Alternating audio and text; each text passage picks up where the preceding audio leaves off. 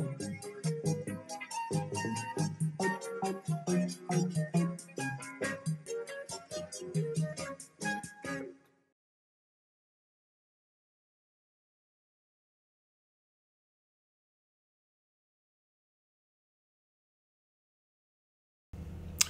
Mr. Utterson arrived home, and he opens his safe, and he retrieves the will of Dr. Jekyll.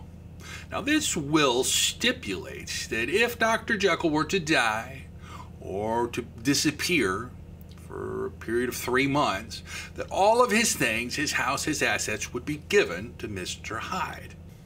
Now, Utterson did not like this will, so he decided that he was going to go see his friend, Mr. Lanyon. He wanted to have a conversation about Mr. Hyde. Now, that night, Mr. Utterson couldn't sleep. He was worried about the will.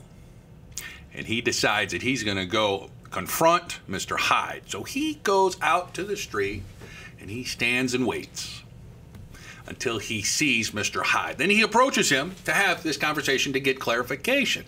Again, he was so disgusted by his appearance.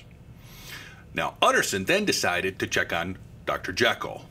He goes to his house and bumps into his assistant, Mr. Poole. He decides to ask him questions. He wanted to ask him, how does Mr. Hyde get in and out of the house?